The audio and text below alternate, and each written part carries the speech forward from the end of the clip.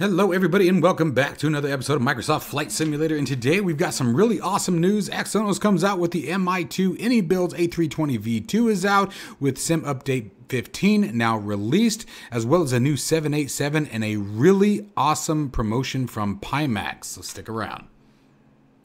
If you are interested in acquiring any of my Overkills tutorial guides for Microsoft Flight Simulator, or simply interested in supporting the channel, please consider joining us on Patreon. Patreon subscribers level tier 2 and above have access to all of my guides, as well as any future releases that come down the road. Patreon link can be found in the description below. Overkill simulations, watch us as we fly.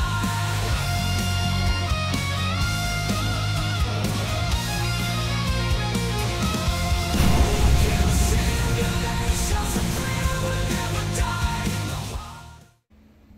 Alright, so first off guys, with the news videos, as always there are chapters and links to everything down below for the specific section you want to check out, so let's go ahead and get started. First off, the Mi2 from Exonos is on its way to Microsoft Flight Simulator. Now when I say on its way, I merely mean that it's being developed.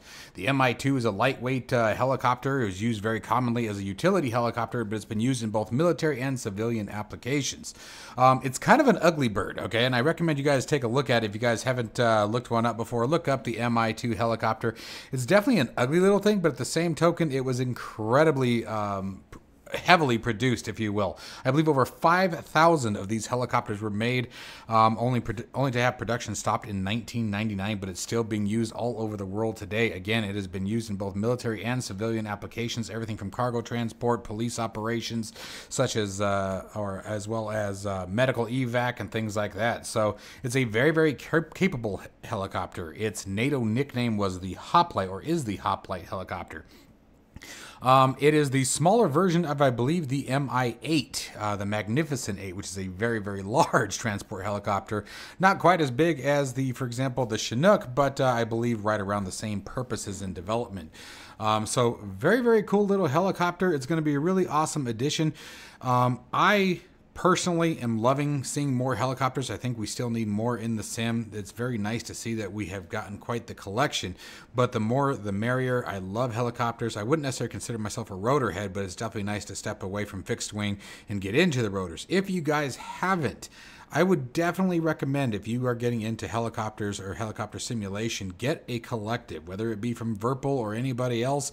I personally love the Virpil one, but I do understand the pricing can sometimes be an issue. So I am simply stressing that if you have not tried flying a helicopter in simulation using an actual collective, give it a shot. And I'm right there with you guys. For those of you who use just a standard HOTAS with throttle, I used one for years just using it. But there is a massive change in the immersive experience when you move to a collective configuration. It is significant. Another little tip I'll give you guys that I saw somebody do on a Reddit post was actually took a throttle and found a way to mount it vertically. Basically, he was able to rotate the plate that the throttle sits on so it sits vertically, and then that way when he flies a helicopter, he gets a similar experience to that of a collective. Still not quite the same kind of throw, but certainly on the right track, and it helps sort of train your mind on how a helicopter operates. So just a little tip there. So stay tuned for more information on the Exonos Mi2. Hopefully we'll get some more information soon, but we'll be following this one pretty closely. Next up on the list, Bravo Aerospace has announced their 787-8 is coming to Microsoft Flight Simulator Marketplace for both PC and Xbox, and it should be released this week. The Boeing 787 is a custom rendition of the aircraft. However, it still requires the premium deluxe version of Microsoft Flight Simulator to use it, which means it's using the base version of the aircraft as a platform. Now, the really cool thing about this is that it still brings custom sound effects for both of the types of aircraft that are in, which are both the General Electric and the Rolls-Royce engines are available in the simulator. Now, the really cool thing as well is that it is only $18.99 for the aircraft. They have also stated that the flight dynamics have been adjusted for this aircraft to support what would be expected in a real Boeing 787-8. Now, I obviously have unfortunately never had the esteemed pleasure of flying in the 787, much less the Dash 8, so I can't speak to that. But anytime that I see any of these kind of upgrades, I'm always really optimistic for them, because any enhancement is an enhancement that's welcomed as long as, again, it is on par. The 787 is a very nice long-haul aircraft. The Dash 8, I believe, is the most commonly used of the aircraft, with the Dash 9 being the least popular because of its massive size. So the Dash 8, you have the Dash 7, Dash 8, and Dash 9, and Dash 10, if I remember correctly, which is the default version in Microsoft Flight Simulator.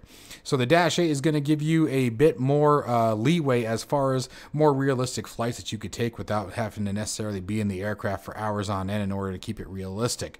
But that's the beautiful part about simulation. You can really fly wherever the hell you want. So kudos there.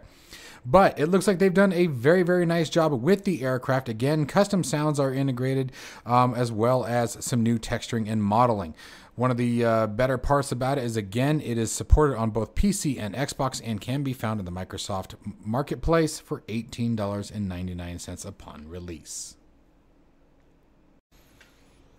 Next up, let's talk about AnyBuild's A320 version 2. Now, I'm not one to really talk about the A320s anymore just because we had such a massive influx for so long. A320, A320, A320.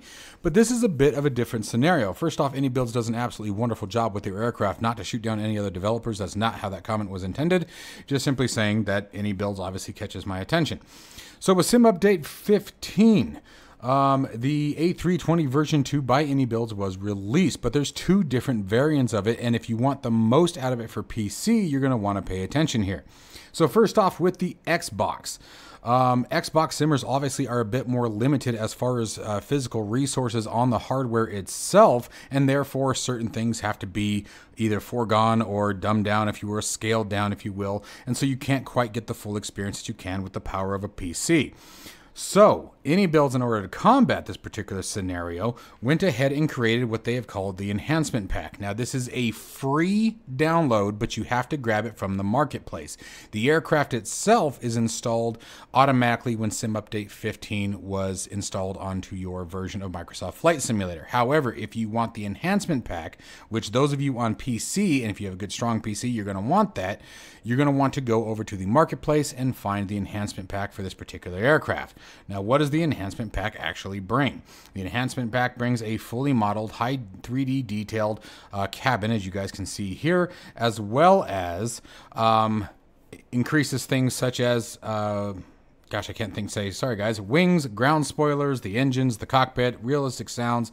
The fly-by-wire system is a fully modeled according to the real aircraft. You have better ground handling, a smoother autopilot system, and other things that were brought in for the PC version to further enhance it. As well as you guys can see here, if you take a look at the texturing is in 4K with the Enhancement Pack. Again, a lot of these things are scaled down with the Xbox version and not quite as feature-rich with the Xbox version due to a limitation in resources that are provided from the Xbox. That is one of the downsides to console, which is why I have always stuck to PC. The nice thing about PC is if you find that something isn't powerful enough, you go out and get one when you can. So, the A320 V2 is still, I would say, I have flown it, guys, and it is absolutely fantastic. It is a major difference between that and the default version. Definitely very, very welcomed. My personal opinion would still stand on fly-by-wire or the Phoenix A320 as being the better of the two. But again, you don't have to worry about updates, things like that. It's directly from the simulator. It comes with the standard 8 liveries, the Orbix or the Orbit, the Aviations Club, things like that. I don't particularly care for those kind of liveries. I like to fly the more realistic wings, but you know, that's totally neither here nor there when it comes to liveries. There's always going to be a ton of different liveries out there. Make sure you guys check out flightsim.to if there's one specific you're looking for. I guarantee it's out there.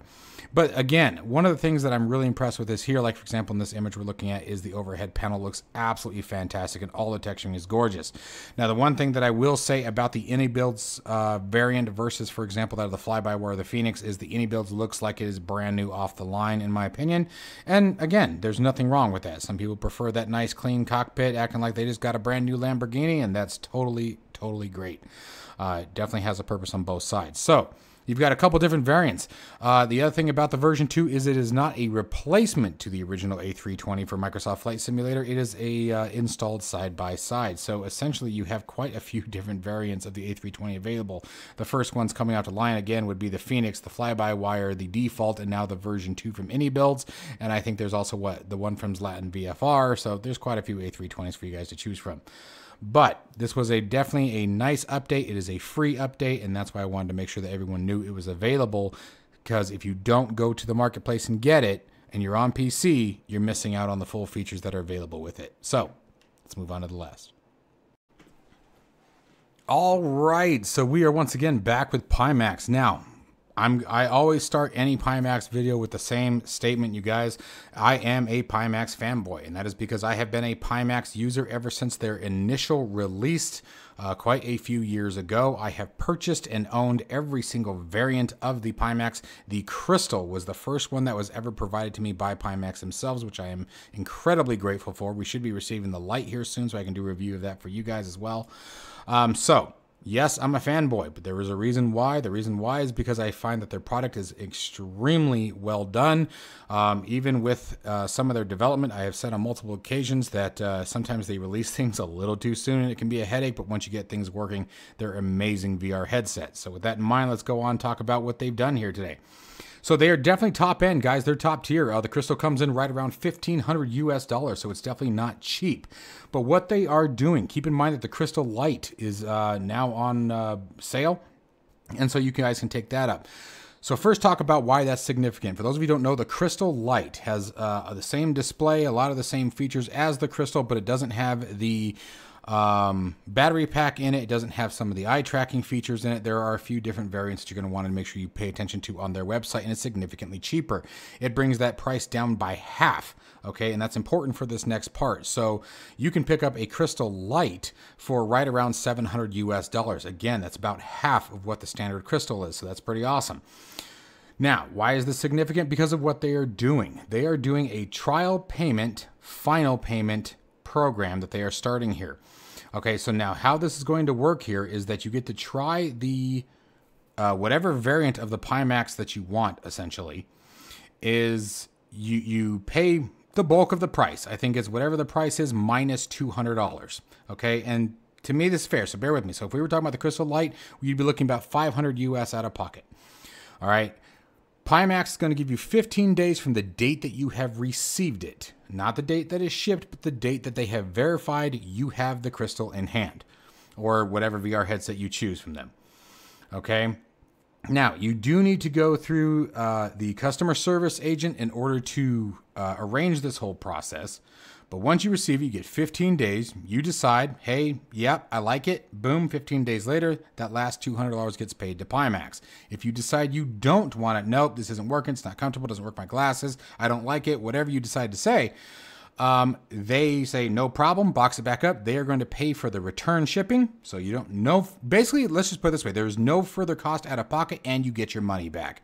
They pay for the shipping to have it returned. Once they've verified receipt of the unit, you get your money back. So keep that in mind. That is a pretty slick program, and I haven't heard of anyone else doing this. This is significant because Pimax products can be so very expensive. They are absolutely the most expensive on the market for the general consumer. Varo, obviously, with their latest, that shoots at a whole new ballgame. I think that's right around $3,000 for their newest release. So, but they are not what I would call general consumer market. Pimax is also, in my opinion, the best in the market. Even with some of the headaches in the software and the development and as things come to be, they are also, in my opinion, the most innovative in the market. With their different faceplates, you have the option of whether you want inside-out tracking or you want to use base station tracking. They're also working on the mixed reality faceplate, so that's going to be a big thing. They are jumping on board with mixed reality, which is obviously huge and going to be very, very significant as it continues to develop. For those of you who don't understand the difference, mixed reality basically takes whatever your physical hardware is, your desk, etc., all of your cockpit controls that you have purchased, you get to create a separated environment where you can still see all of your physical hardware through the inside-out cameras, as well as everything else that you look at is in the 3D world. So you can actually set yourself up with a really slick cockpit. Really, really awesome stuff. So we'll get into that in a later video, but Pimax is working on that as well. So this 15-day trial period really offers a great opportunity for you guys to decide if Pimax is the route that you want to go. The other considerations to take when it comes to Pimax is that, yes, most of their units require a pretty significant computer. Now, I run a 3900 XT from AMD, a Ryzen 9 3900 XT, so a couple years is definitely aging, and an RTX 4080, and I do pretty darn well with the Crystal. not as much as a 4090 would or a faster processor. Usually I'm limited by the processor to give you guys sort of a baseline to think about. And all of my hardware specs are down in the description below if you guys want to check that out. Now, as far as limitations, if you are in the US, the UK, Australia, New Zealand, as well as countries within the European Union, this option is open for you. So make sure you guys check that out. Finally, Pimax is joining putting on a roadshow that's going to take them all the way through London, Germany, New York, Washington, D.C., as well as they are going to be at the Flight Sim Expo in Las Vegas. If you guys have not registered for the expo and you guys are interested, I highly suggest you do that. There's a link down in my description that will take you to the registration. Use the Overkill code and you guys can enjoy that. Anyway, so make sure that you guys check that out. The Global Roadshow 2024 is what Pimax is calling it, and it can be more information on that can be found on their website.